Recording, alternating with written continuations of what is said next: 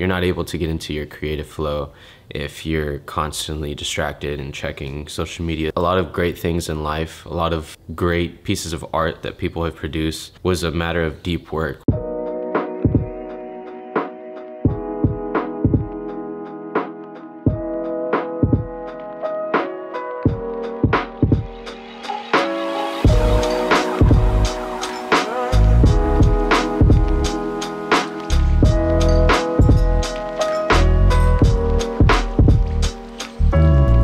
What's going on, guys? How are y'all doing, man? Today is Monday, and if you haven't watched the last video, or if you did watch the last video, let me say that, probably realize I'm still wearing the same shirt, and it's because it's the same day. I want to start just vlogging weekly and just chiming in through random moments throughout the week and just sharing what's on my mind. Having trouble deciding what to eat before I go work out, but the thing is, we don't really have anything to eat, so I'm eating cotton candy grapes.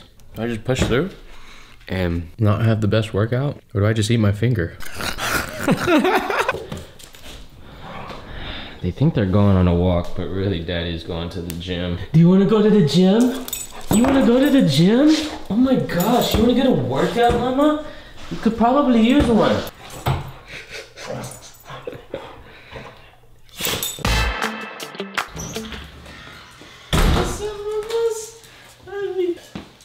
Caved and picked up a little sandwich. I just couldn't say no to a sweet onion chicken teriyaki 6-inch sub.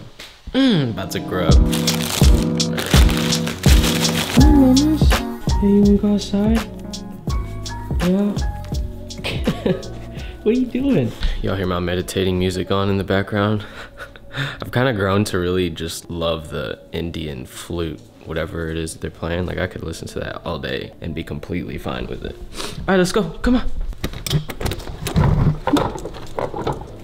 Just posted a video on why I took a break from YouTube, which is what I recorded yesterday. And I realized that there's this like kind of pattern that I keep going through where like every 6 months or so, I have to like really take a step back and reflect in the search of just finding more answers.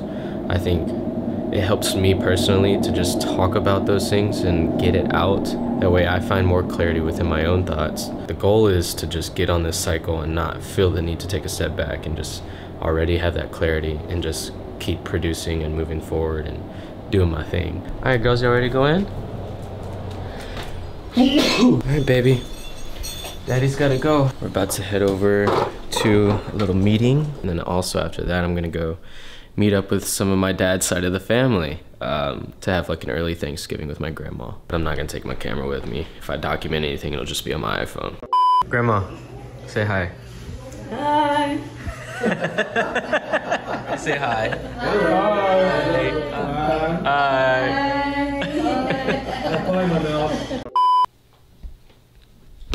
What's up, man? You know. Having long hair, you just gotta do what the women do. They be taking good care of their hair, so I'm gonna take some notes from what they be doing. That's all I'm gonna say. So recently, this guy from this company, it's kind of hard to explain it, but it seems like this company is sort of like a stock video website where companies can come and request certain B-rolls from videos that you upload and you can make money from it. The company is called Catch and Release. For all you creatives out there, this could be something worth looking into. Maybe you might have some intriguing content for some corporate company to use in one of their campaigns. So just food for thought. Food for thought. I randomly came across these photos that we took in February during the blackout. And tell me why. For some reason, me and Caroline just looked the happiest as can be. And we had no power. We barely had food. We were feeding the birds our leftovers. We pretty much had nothing. And we looked happy as hell. Kind of miss that little tent, and I miss that place. Miss the white vibes, like the white walls and the modern feel to it. It's so warm here, which I'm not complaining about anymore. I don't but like it's so warm. The cabinets, like, I feel like we're back in the 2000s or something. It's a little old school. Really, this is all her fault. It really is. I'm just kidding. Ashton was like, I don't have a good feeling about it. I don't think we should do it. And you were right. It's It's okay. This place isn't that bad.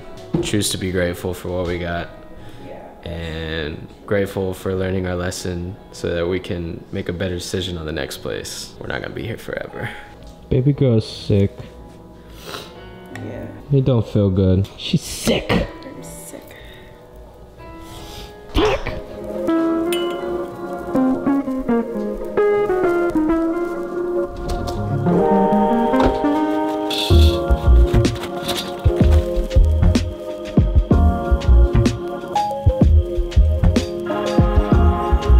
So nice, just being able to grill in the backyard. Watching it burn.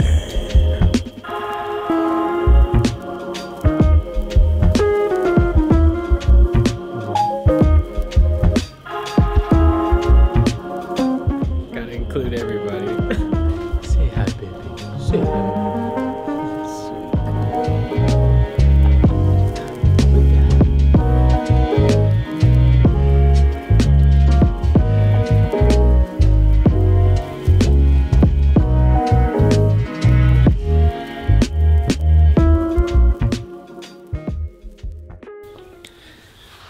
So I just finished reading this book. It's called Deep Work by Cal Newport. He basically sums up how our generation is so attached to the internet.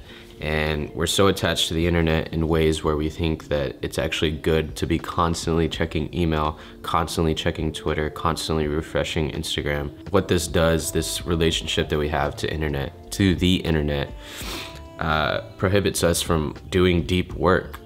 It's almost impossible to produce quality work without getting deep. And by getting deep, all this means is for you creatives out there is just getting in your creative flow. You're not able to get into your creative flow if you're constantly distracted and checking social media, searching for that dopamine hit. It was a good reminder, and also I've never really thought about it that much, but yeah. A lot of great things in life, a lot of great pieces of art that people have produced was a matter of deep work. You think of Picasso, he didn't have any internet, nor do I think he would be really involved in the internet. He was just involved into his deep work. And that's really inspiring because when you think about it, if you were just to apply this deep focused work for a long period of time, it's almost inevitable that you're going to get somewhere. No matter how long it takes, if you just have this habit of giving yourself a couple hours of deep work every single day, maybe excluding the weekends or whatever, if you were to just be able to apply this deep work to your lifestyle, only great things can happen. For those that are interested, I definitely suggest reading this book. It honestly was life-changing. For the last video that I put out, all that time that I had to spend reflecting, this was the perfect book to be reading during that process because it really just answered a lot of my questions for me, and it honestly simplified